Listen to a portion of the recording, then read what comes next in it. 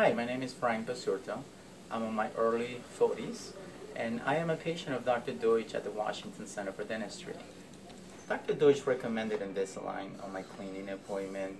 He realized that due to the carotid on the bottom and top of my teeth, I was developing a lot of buildup, and it was really hard to floss. I felt really ashamed of my smile. Couldn't really talk to people. Didn't feel comfortable at all.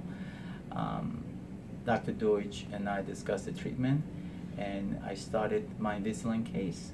It's been 12 months, a wonderful 12 months, and I can say that my bite and my teeth are straight now. I can smile with confidence, and it's been the best investment I've ever done on myself. Due to my job and the amount of time that I spend on the phone or interacting with patients, I was afraid of lisping or maybe not being able to speak properly. It was amazing. The trays really helped me get back my confidence.